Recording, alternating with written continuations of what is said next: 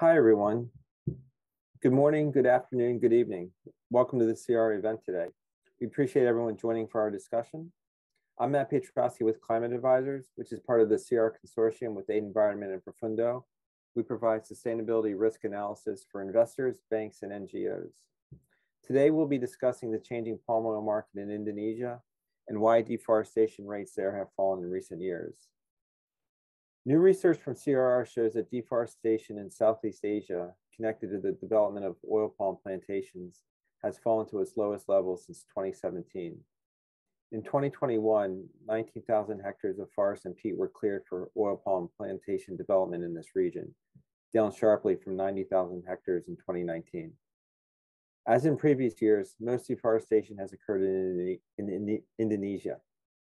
8 of the 10 largest deforesters in 2021 are developing concessions in Indonesia. The declining deforestation rates for oil palm in Indonesia are promising, but recent government action, increased demand for biofuels, and higher crude palm oil prices all risk more forests being cleared. In our discussion today, the audience will be on mute. If you have any questions, please add them to the Q&A function, and we will try and get to them during the Q&A after the presentations. Our speakers today will be the Southeast Asia team from Aid Environment and special guest Ian Morse of the Gecko project. Now I'll hand it over to Chris Wiggs of Aid Environment. Thanks, Matt. Hello, everyone. Today we're going to be talking about the deforestation that can be attributed to palm oil that has reached a 4-year low in 2021, and some of the reasons behind that, what's likely going to happen, and just some of the sort of context and trends that we're seeing in the sector at the moment. Next slide, please. So Aid Environment has been monitoring deforestation within oil palm concessions for about 15 years. And since 2018, we've been publishing this as part of our role in the Chain Reaction Research Consortium. And when we first published the report of the top 10 deforesters, you could see that there was over 70,000 hectares of deforestation that we could confidently attribute to known oil palm concessions. And that rose in 2019 to about 90,000 hectares, before seeing a pretty sharp decline in 2020 to just under 40,000. And at the time, we weren't really sure what that was. We kind of assumed it was to do with the very, very wet 2020 in Indonesia and COVID. So we were quite interested to see what would happen in 2021, and it fell even further, which is a really good development. Everyone's quite happy about that, and there's been lots of discussion about what a positive thing this is for Indonesia. But yeah, we're kind of interested in sort of the reasons behind it and what it means. So next slide. So if you look at the 10 largest deforesters of 2021, Bengalonjaya Lestari is number 1. That's an Indonesian company that has 2 oil palm concessions in North Kalimantan. And they've cleared just over 3,000 hectares. The number 2 company is a group of companies owned by an Indonesian businessman called Selaidi. And Selaidi has been the biggest deforester by far in the last few years. If you look at the 2018, 2019, 2020 list, those companies were number 1.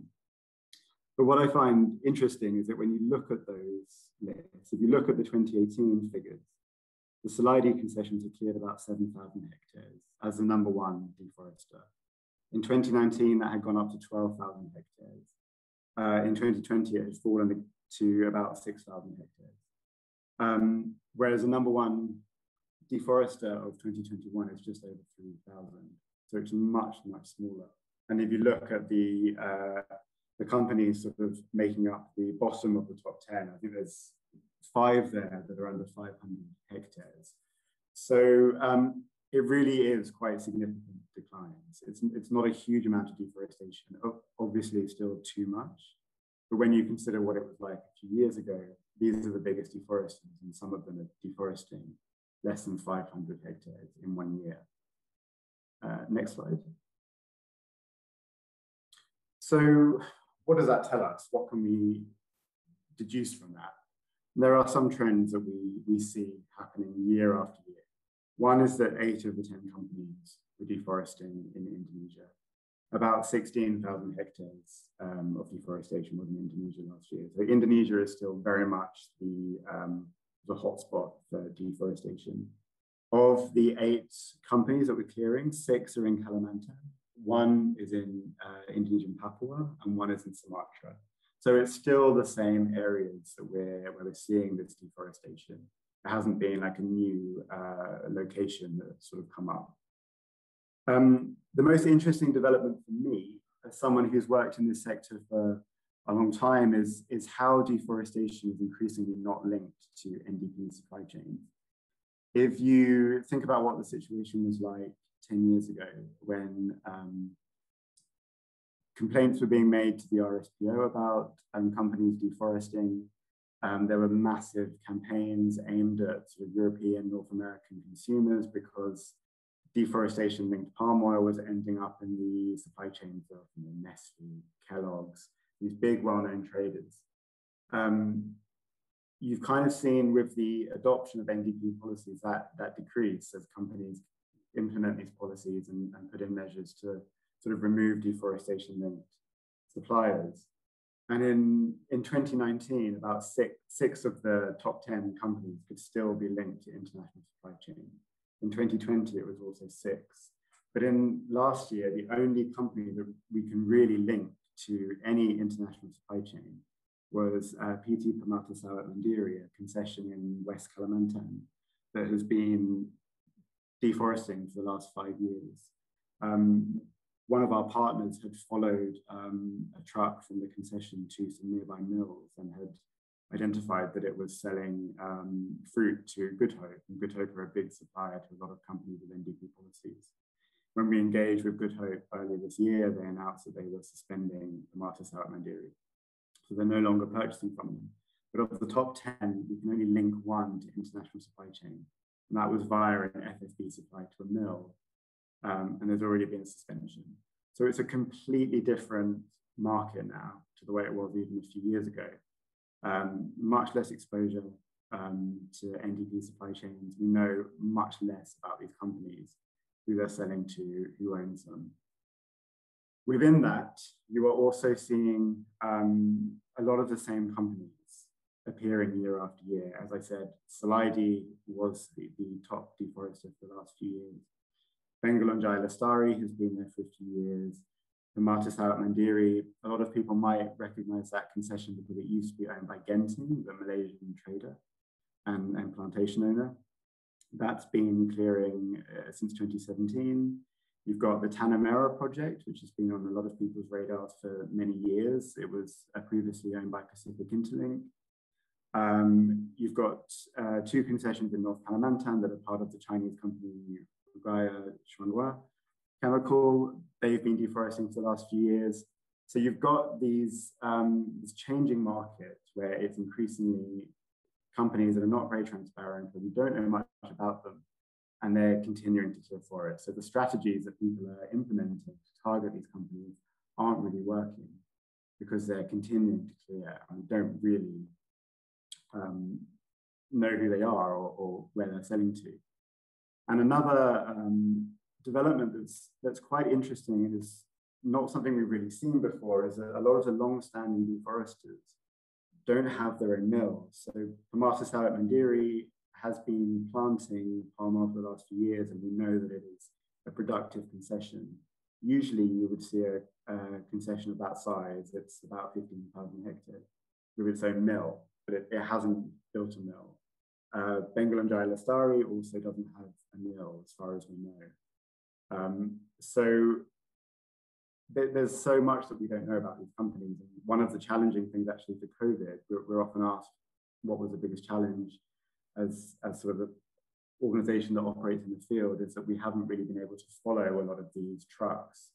And that's something that we're hoping to do this year, as it looks like things get a bit more normal, so we can try and understand a little bit more about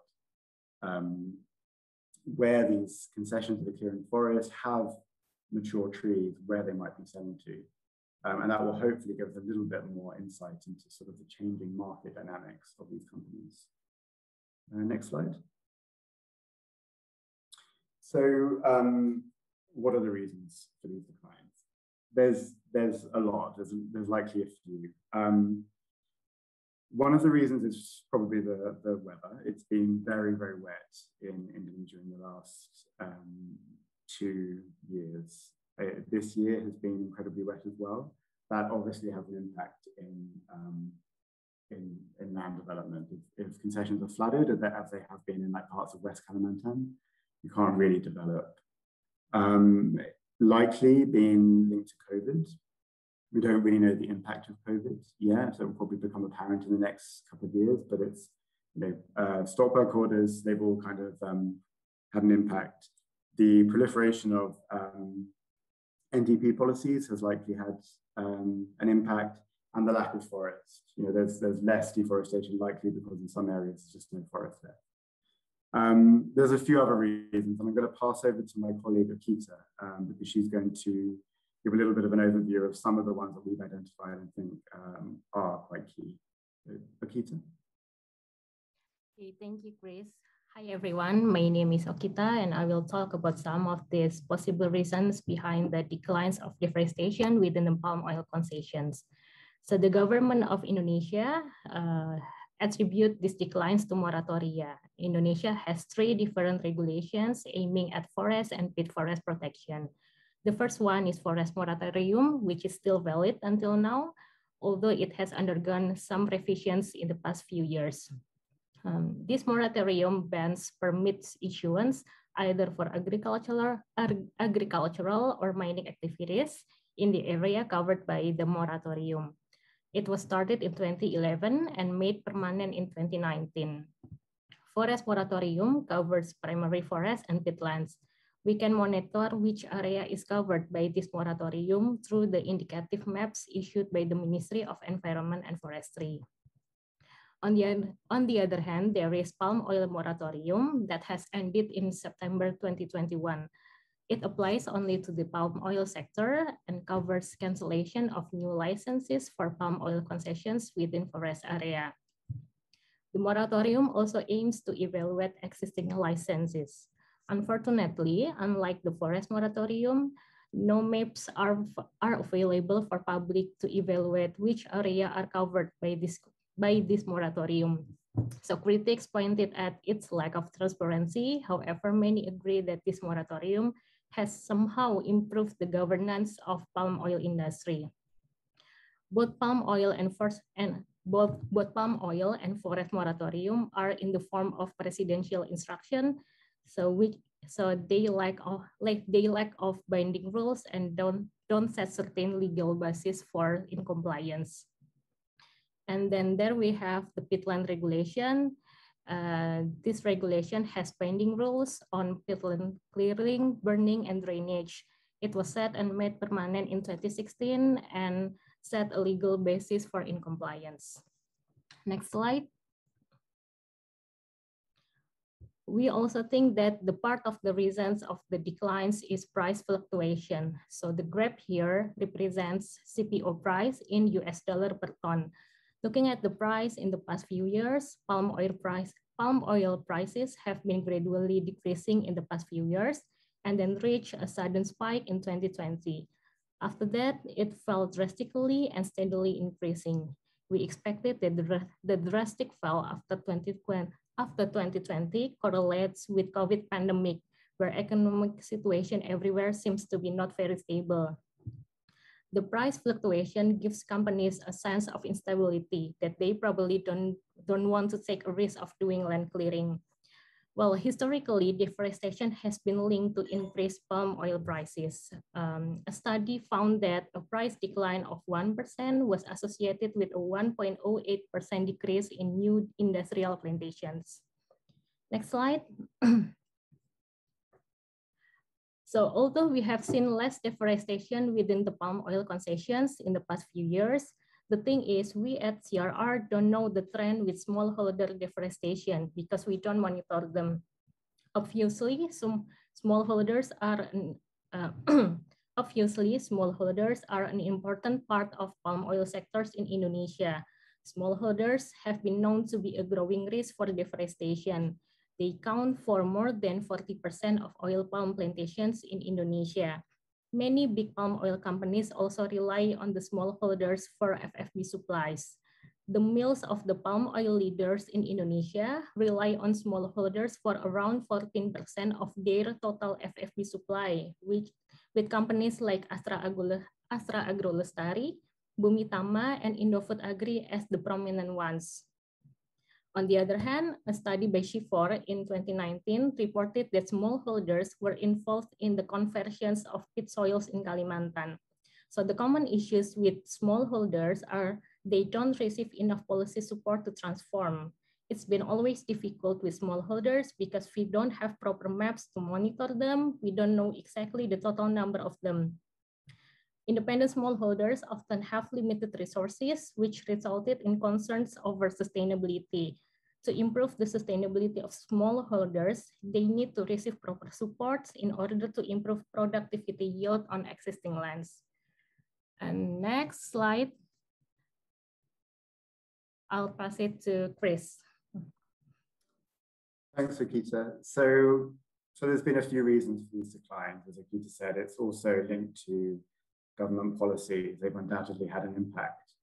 The prices have been fluctuating. They are increasing now. At the moment, there's a bit of a discussion in Indonesia about a crisis with cooking oil. So there's questions about whether what impact the rising prices will have. As you said, we don't include smallholders in our analysis, and there is deforestation for smallholders. Other organizations do focus on smallholders and do detect deforestation. So it's possible that you're seeing decline within corporate concessions with increases outside. But will these continue? Next slide. So you've got to kind of look at what's happening in Indonesia and sort of the climate and the kind of emerging threats. One of the biggest issues in the country is that Indonesia passed the Omnibus Law, the Job Creation Law in 2020, which was designed to encourage investment and substantially weakens a lot of environmental safeguards. That a lot of things that are happening in the country are happening in the context of this push by the government to encourage investment in the country, and there's a lot of concern about what that will mean for Indonesia's forests, where a lot of these safeguards have been removed. The failure to extend the palm oil permit moratorium, which finished in September last year, I believe it was, and wasn't extended. There's a lot of questions about, is that going to see a new push for new palm oil permits, particularly as prices increase? We don't know, but it's possible that will happen. It's all linked to the prices that are rising. We also saw in January this year that over 2,000 licenses to agricultural, forestry, and mining permits were revoked by the government. We've actually found out today that not all of them were revoked. Some of them are still under review, so we don't know what's going to happen.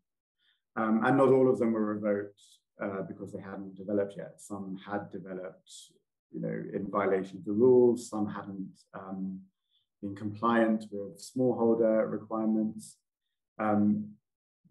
We don't really know what's going to happen with that, but the fact that 2,000 agricultural concessions were revoked, there are big questions about what will happen to them.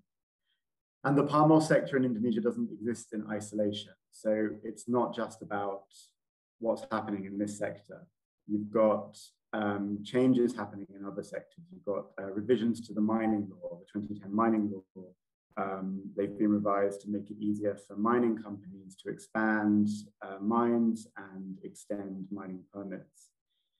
That's obviously going to have quite a big impact on forests, on the environment. You've got the food estate program, which is also been linked to deforestation. You've got continued deforestation in Indonesia's industrial tree sector, the pulp and paper sector it's mainly known as. We did analysis that showed 4 companies had cleared 11,000 hectares of forest last year. You've also got this climate of weakening environmental standards. You've got a worsening sort of atmosphere for environmental organizations. So some environmental organizations that are no longer allowed to operate within Indonesia. Some of the companies doing this kind of work, monitoring deforestation, are finding it harder to get visas or to get permission to go into certain areas. So there's quite a few different things all happening at once that indicate that in the next few years, we might see more deforestation occurring. So even though these figures are promising, we've got to be vigilant and we've got to sort of keep the pressure on. Next slide. One of the biggest threats is the domestic biofuel sector. I think everyone is really concerned about the impact this is going to have on deforestation rates. And Aid Environment has worked on this sector for quite a while. We had a project focused on increasing sustainability, which was managed by my colleague Mona Lisa, who is going to take over from me and talk a bit more about the sector and some of the efforts being undertaken. Mona? Thank you, Chris. So next slide, please. So the government of Indonesia's biofuel policy was launched in 2008. Initially, it is designed as a mixture of 1% palm oil-based biodiesel or FAME, fatty acid methyl ester, and 99% of diesel fuel, which is also known as the biofuels. The figure behind the P shows the percentage of the palm oil-based biodiesels in the mix for the blending.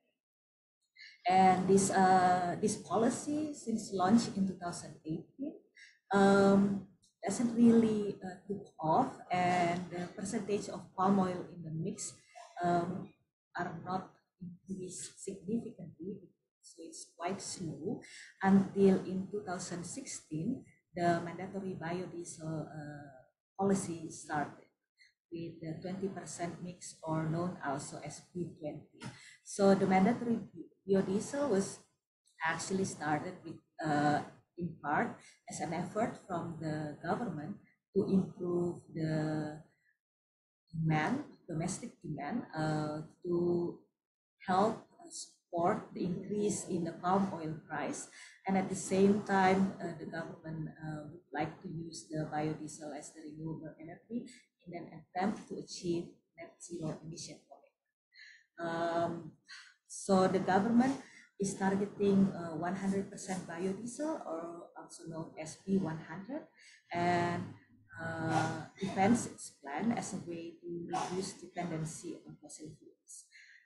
At the end of 2021, the Indonesian government announced its list of suppliers to achieve mandatory biodiesel target, and the total volume allocated for 2022 is 10 million kiloliters, 6.4% increase versus volume allocated in 2021. Next slide, please.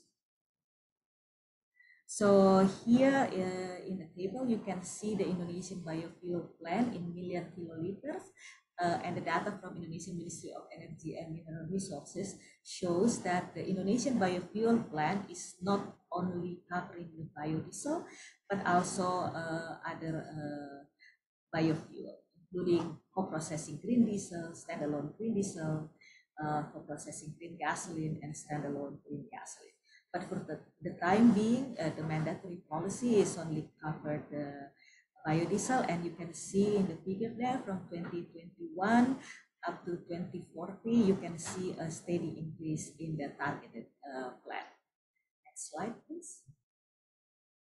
And what happened with the Indonesian mandatory biodiesel target? So the graph here shows you the realization in million kiloliters. And as you can see, the yellow color is the target stated in the National Energy General Plan, and the teal color is the realization for the year. So you see in 2018, the realization is less than targeted, and also in 2019. But in 2020, the realization is over from the target, the National Energy General Plan target. And in 2021, and in 2022, the targeted biodiesel is higher than what is stated in the National Energy General Plan.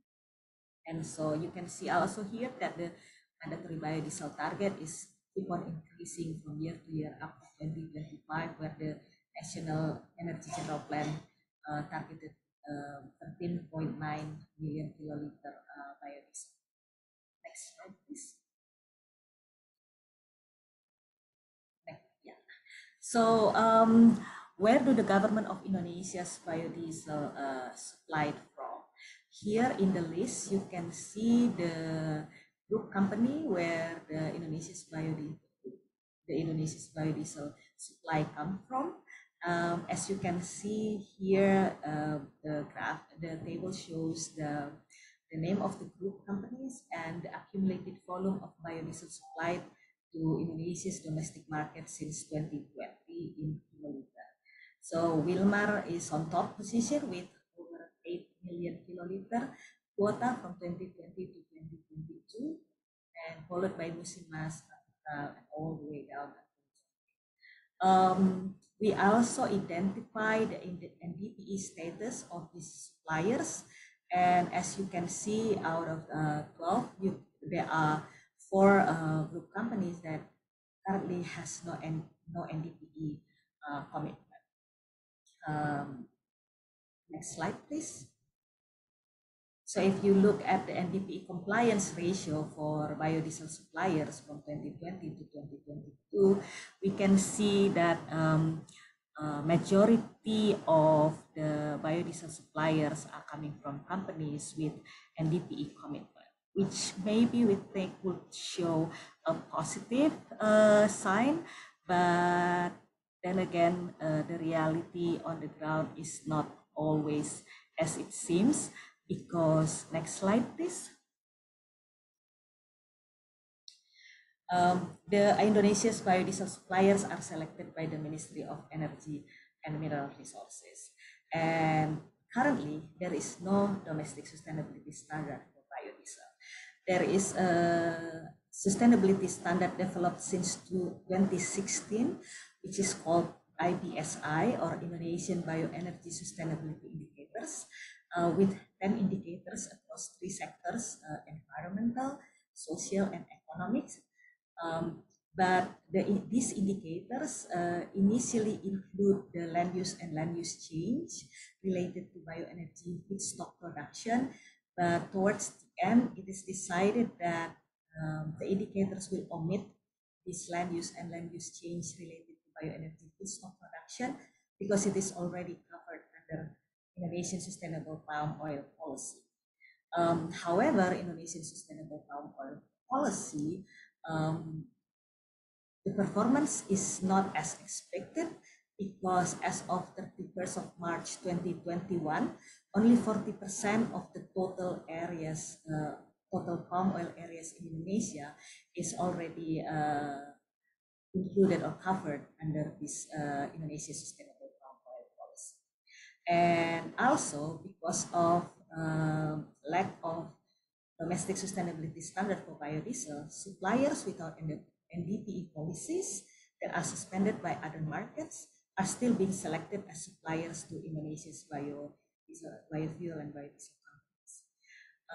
The other challenge also is that because current NDPE commitments are still struggling to achieve traceability to plantation, so it poses a risk of companies supplying biodiesel to Indonesian domestic market are coming from smallholders without NDPE policies. Next.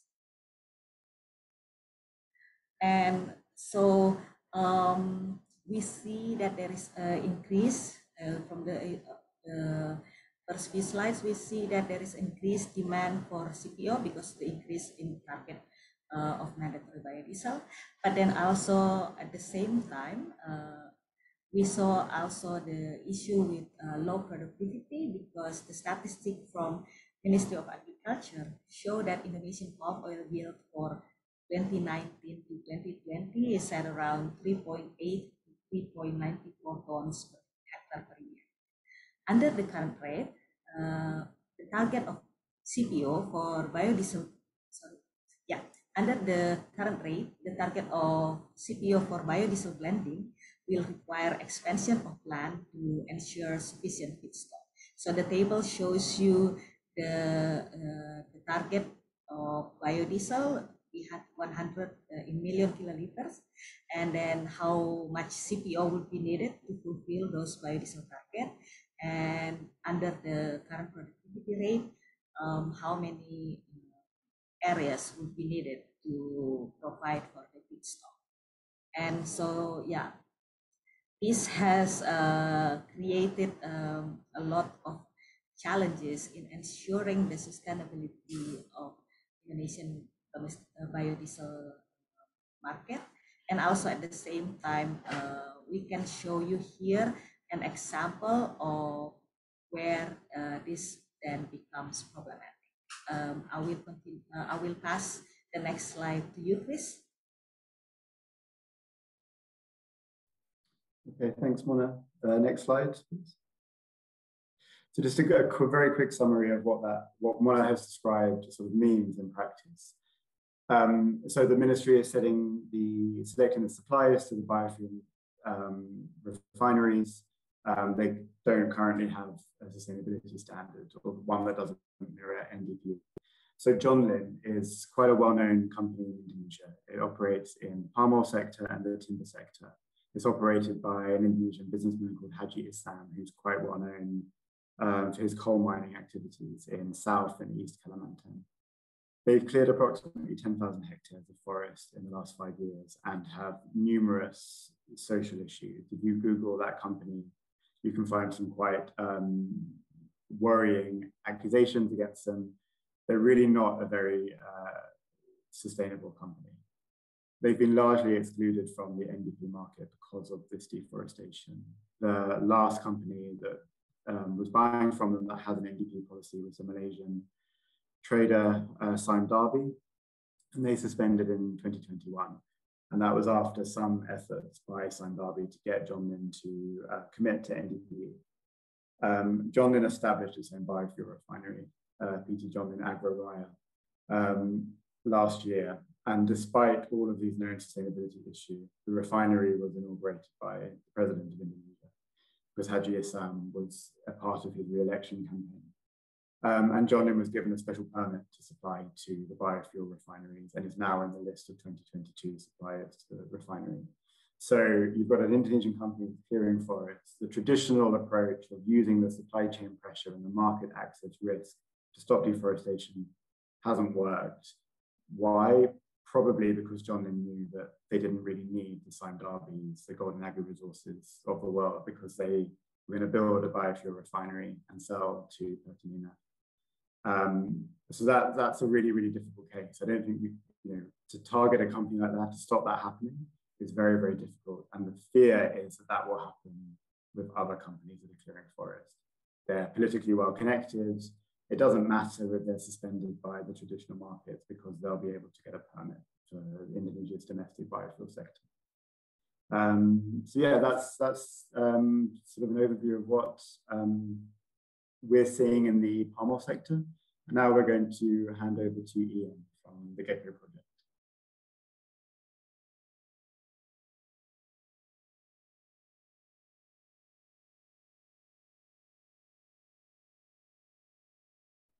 Thanks very much, Chris and Mona and Okati, or Okita, yeah.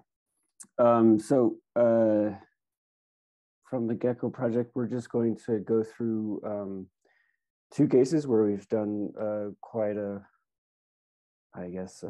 lot of reporting. And these are additional threats to forests in Indonesia. The first one is this Tanah case that Chris mentioned.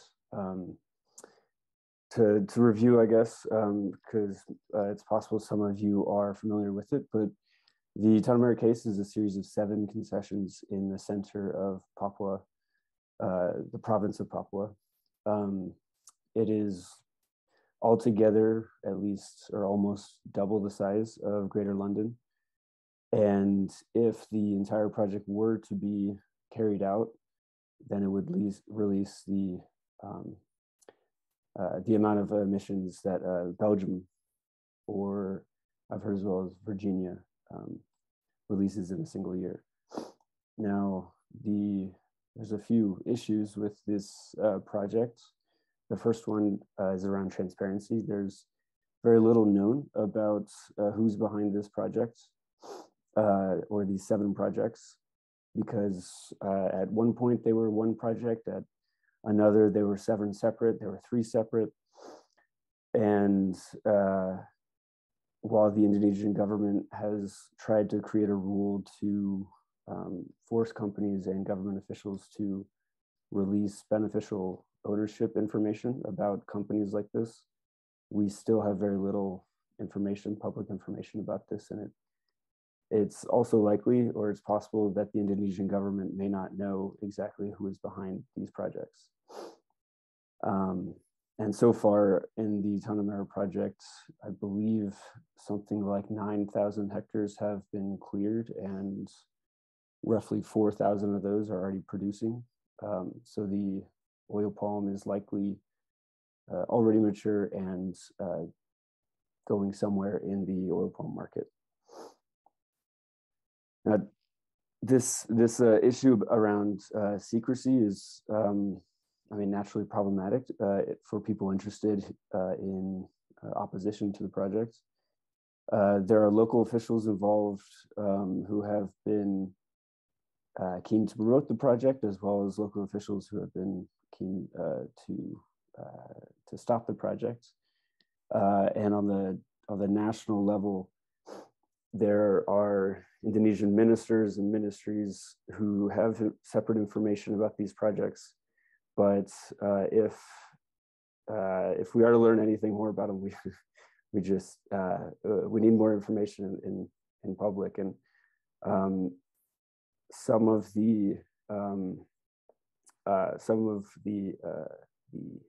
all 7 concessions in this project had their forest release permits canceled by the Environment Ministry this year in this early January round of hundreds of companies that had similar permits canceled. Now, NGOs and activists there have also been a little bit wary about praising this action, because it's unclear for what reasons these permits across the country were canceled, as well as the ones that were in the Tanah Merah project. And it is also possible that local officials can simply reissue these permits. Local officials plus the national officials. So it's unclear exactly what's going to happen now. And in at least one case, also in I think in the province of West Papua, there was it was in the province of Papua. There was a company who did have similar permits canceled, but was also found to be clearing forest after those permits were canceled this year. So it's unclear whether this will actually have any effect at all. And to reiterate, there's little information about the Tanah Merah project. And if we are to learn about the potentially largest palm oil project in the world, there needs to be a lot more transparency. So we have also recently been doing a lot of work in the food estate program, which Chris also mentioned. This was a program that was launched in the early months of the pandemic.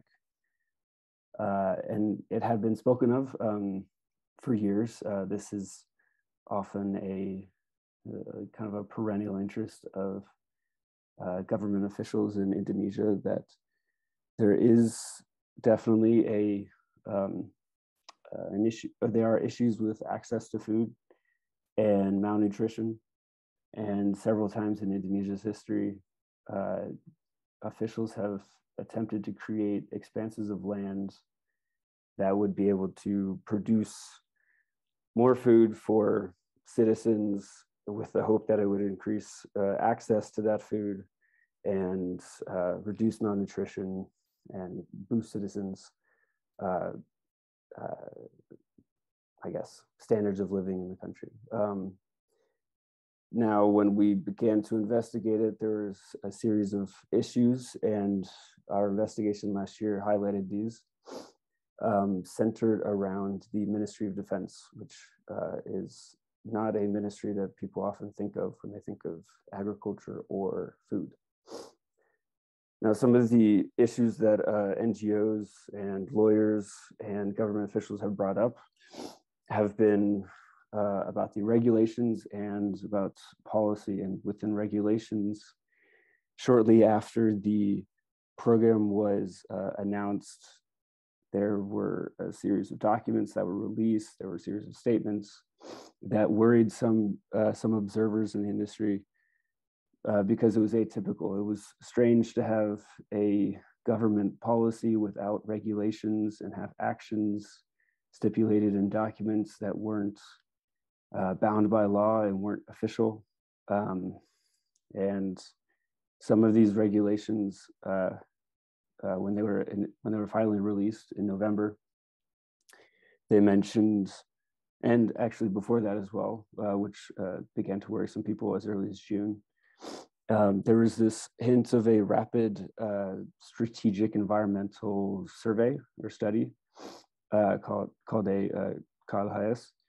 And these kinds of documents were the highlight of a lot of criticism because this rapid KLHS meant to replace the standard KLHS, which is like I guess a simple study that is conducted by companies when they look to clear land or they look to plant or they look to build large factories and things like this. But this rapid KLHS was simply mentioned in regulations, but it wasn't articulated in law. It wasn't described what the requirements were. It was simply mentioned, and then it was left at that. So the issue there was that,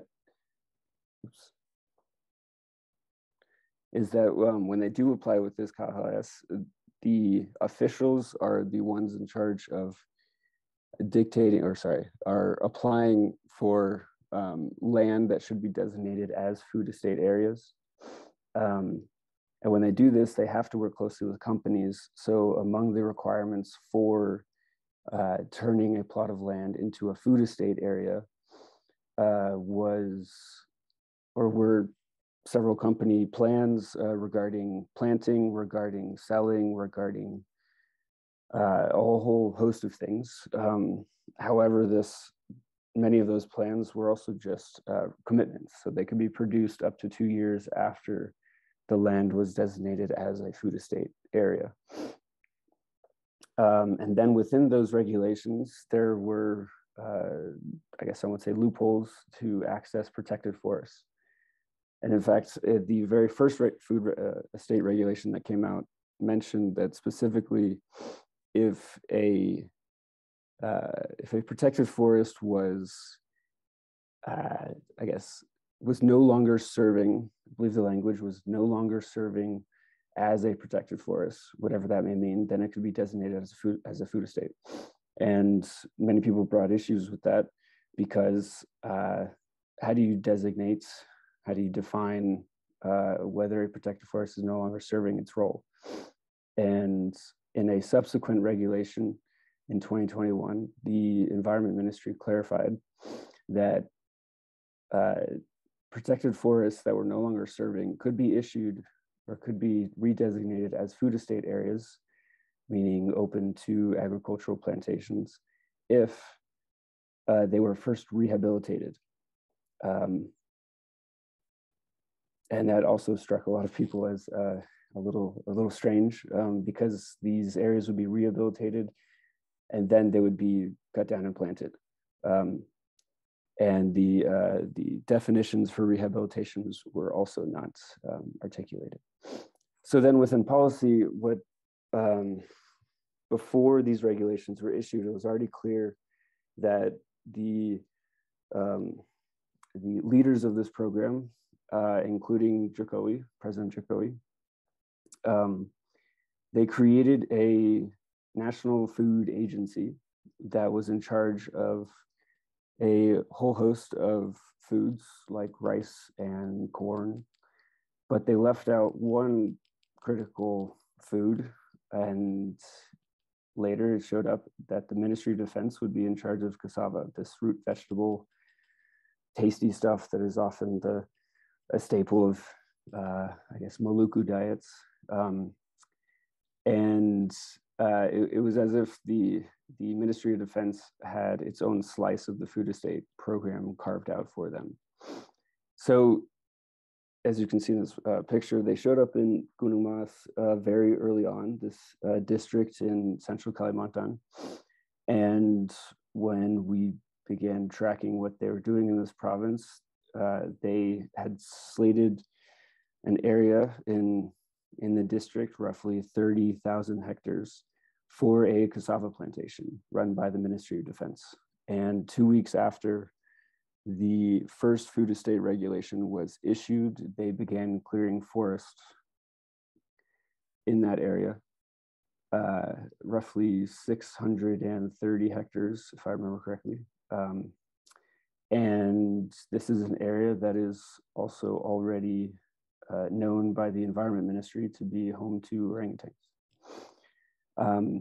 It was unclear why they were doing this. It was unclear who exactly was behind it. When we visited, there were officials, including soldiers, military officials, who mentioned that there was one specific company named Agrinas behind it.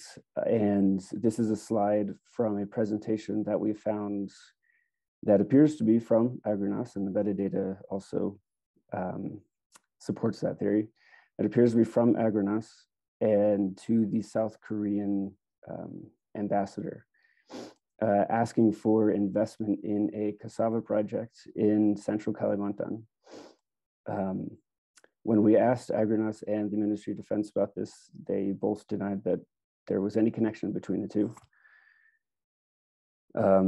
However, there are two key elements in this presentation. One is that Agrinas boasts a close relationship with Minister Prabowo, and strangely, they boast that their project could improve South Korea's food security, whereas the food estate program was meant to improve Indonesia's.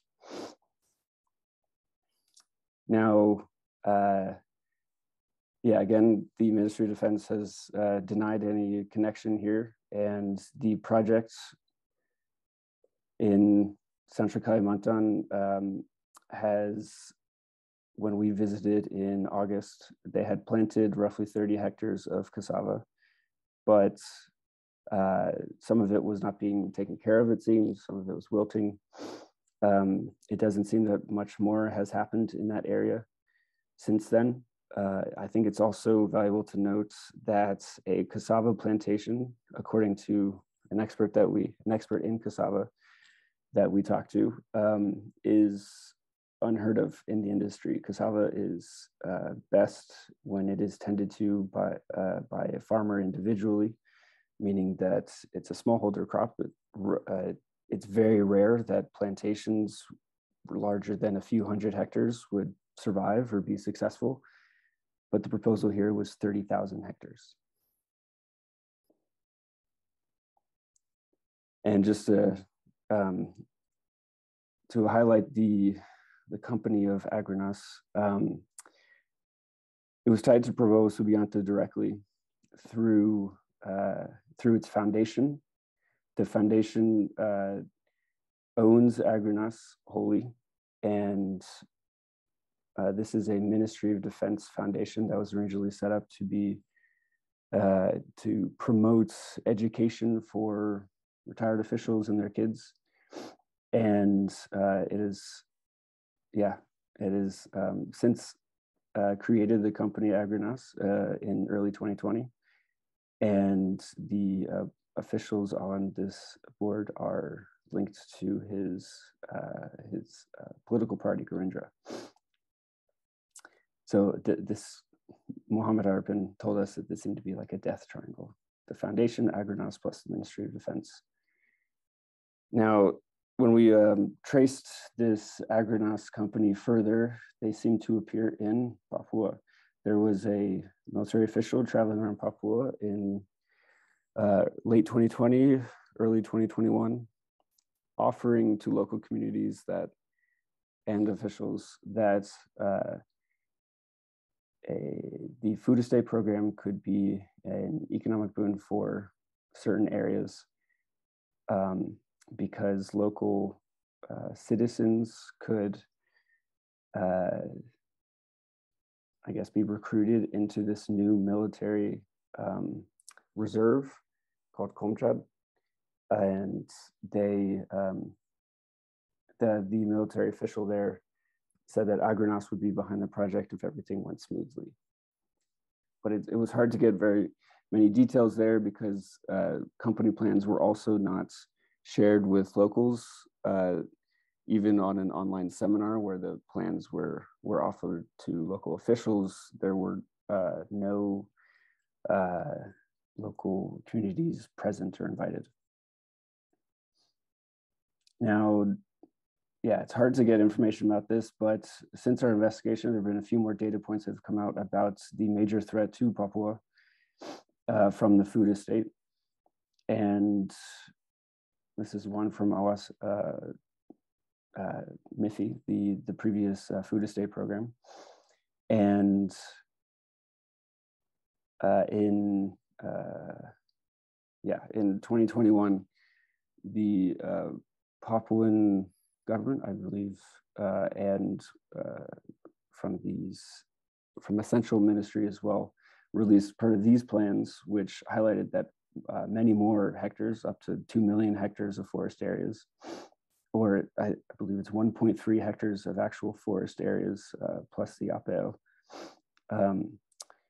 were also slated for the food estate program. And a lot of these maps don't seem to line up exactly. So it's hard to tell where exactly the plans are, where they're coming from, who's promoting them, who has applied for these food estate areas. And I'll note that more recently, the NGO Pusaka calculated that of a recent plan for food estate areas in Papua, if the area were to be cleared for rice paddy, for cassava, for various other foods, it could release the emissions equivalent to Australia's annual emissions.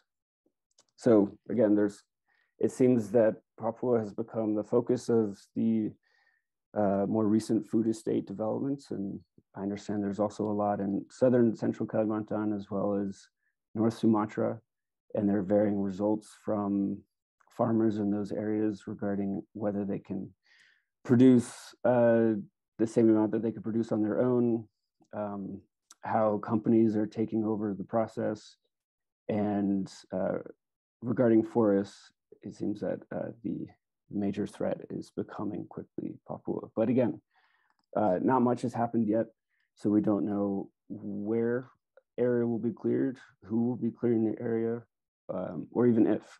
These could all just be plans. So I'll hand it back to the team at Chain Reaction Research. Great. Thanks a lot, Ian. I really appreciate your presentation. Thanks to all of our presenters today. We just have a few minutes for Q&A. So I'd like to start with one for Chris. Can you say a bit more about NDP commitments in the palm oil market? Are they working or not? And are we risking a bifurcated market? Yeah, that's a really interesting question. The answer is yes to both of them. They've really worked. If you look at where the industry was and where it is now, it's completely different. And the industry is dominated by NDP policies. So the last analysis we did was a couple of years ago, 2 years ago, and we looked at refining capacity in Indonesia and Malaysia, where most takes place, and 83% of refining capacity is covered by NDP policies. It falls when you start adding in key performance indicators, but there are so many examples of forest on concessions that has been saved because of the work of the buyers, and it's really transformed the industry. We always knew the leakage market, the market that didn't have policies was the biggest threat to this. And that's why Chain Reaction Research and other organizations really focused on these leakage refiners. And we've had quite a lot of success. Like some of the ones that had never really been interested in becoming NDPE did slowly come in. And we've tried to assess why. I was often told that the NDP market does offer better conditions. It offers better prices, more stable income. So people do really want to be in that NDP market. But the fact that there is that leakage market has always presented the biggest risk. And now with biofuels, you've got a very, very key leakage market domestically. You've also got countries like South Korea and Japan that we would also consider the key leakage markets. So I think that the success that you're seeing in the industry, the reduction in deforestation rates is linked to the success of the NDP policies in the sector. The leakage market is a huge threat. I think it's probably going to get bigger with the threat of biofuels, and that's why we're focusing so much on working with the ministry to try and get an NDP policy sort of for them to apply to their suppliers. Because even if it's not as good as NDPE, even if there's some kind of policy that mirrors it, that will have such an impact on the deforestation, the kind of concessions that are allowed to enter the biofuel refineries. But it requires a shift in focus because, yeah, we've had success with leakage refiners in the past. We haven't had that much success with domestic Indonesian leakage refiners. I think the biggest holdout is Best Group, one of the biggest Indonesian refiners. We've had some success because some of their buyers, like Louis Dreyfus Company, have really engaged with them, and they've lost a lot of market access, and they're slowly coming in, but it's really, really hard, and it's a domestic refiner. So there's a lot of work to be done, but it's had a really huge impact on the sector. Thanks a lot for that answer, Chris. And unfortunately, we're at the hour, so we don't have any more time for Q&A. But if anyone has any follow-up questions, our emails are there on the screen. Please don't hesitate to get in touch with us. So thanks for everybody for attending this presentation. We'll have a recording on our website in the coming days. We hope to see everyone again at a future event of ours. Thanks again.